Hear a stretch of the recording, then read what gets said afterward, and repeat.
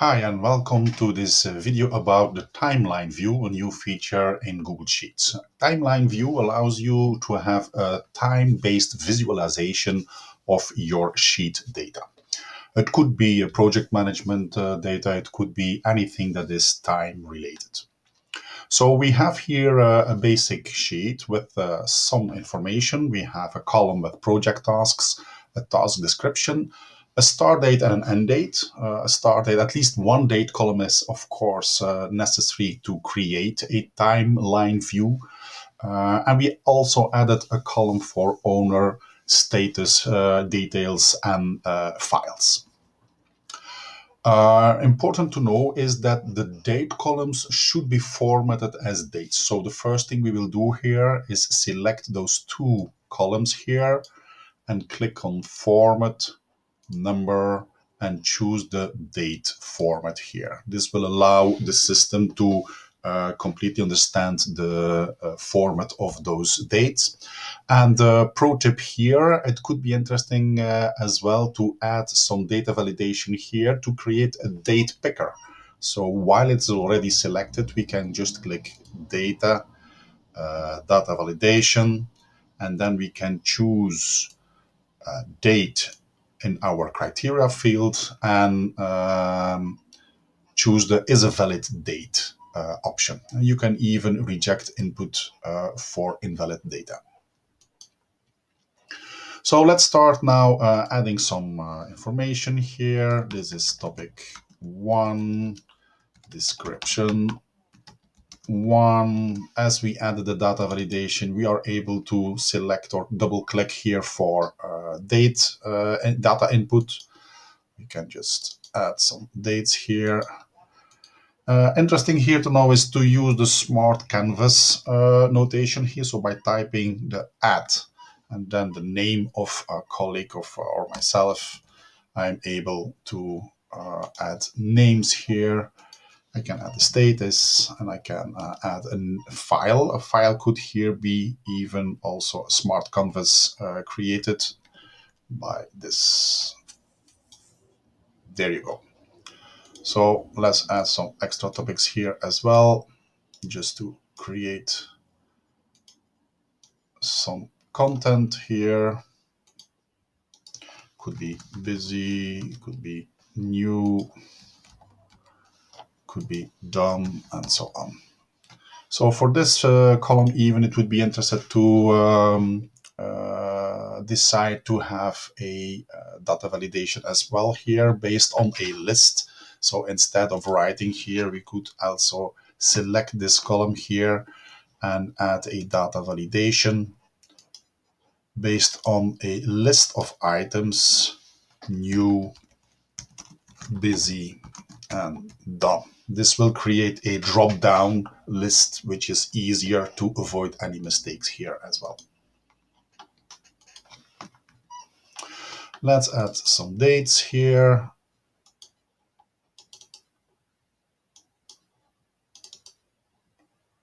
Can be overlapping, of course.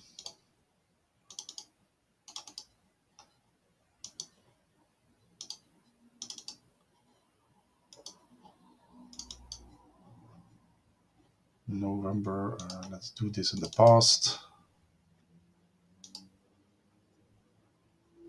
Like this, then we should mark this as done. This is new, new, and new. So when we have our data, we can now insert a timeline. The system will suggest a range, a date range. This is from the beginning to the G5 row. That will do for now. You will see entering or adding new lines will also add or expand the data range here for your timeline view. As soon that has been done, the timeline will be created automatically and will add the settings bar here at the right side. So here you're able to change the suggested configuration by Google. So automatically, as a start date field, the start date column was chosen. You can eventually change this. The same for the end date, and the same also for the card title. If necessary, you're always able to change this when needed. Those three fields, four fields actually, if you also include the date range, are the required fields. Without those fields, Google will not be able to create a timeline view. But you also have some extra optional fields. For instance, you could choose a card color column. So we will do this based on the status of a task here. And you can also add some card details. In this case, we will choose the task description field to add some information. You see the description here is added automatically. It's also possible to add a category or a type of information that will allow you some grouping, but you can do it also based on the owner or a status or whatever data that is available in your sheet. In this case, I would say I want to group by status. Then the status column has been added here automatically. This view allows you to jump quickly to today, and it's also possible to change the overview. You can choose another view to see your information here. It's also possible to change the view of the timeline, comfortable or condensed. You can zoom in, zoom out, and so on. Clicking on a card detail will show you the information here. So all information that is added in our first sheet, in our basic source, let's say, will be viewable here as well. And here it's also possible to add manually or change manually the card color if you would like this. In our situation, we would like to do it in an automated way. So we could decide to use the status column with some conditional formatting here. So what we will do here is select this column, click Format, choose Conditional Formatting, and we will add some automatic formatting here based on the text. If the text is exactly new, we want the background to be yellow.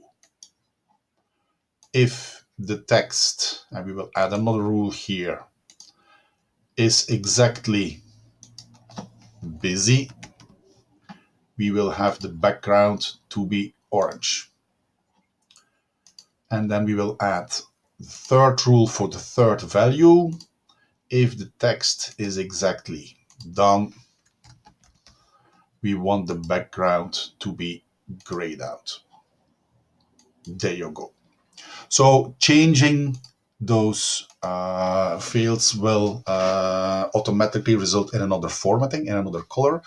And because we use this status column as the basic for the card color, it will be reflected automatically also in our time view. You can see this here in the settings. The optional field for the card color is based on the status column. So if the status column has a specific color, it will be reflected immediately in our timeline view. For instance, we will change this one, the topic 1. Let's change it to busy. Well, the timeline view will automatically reflect that change. So I hope you can have some inspiration from this video, start to explore this, and good luck with that.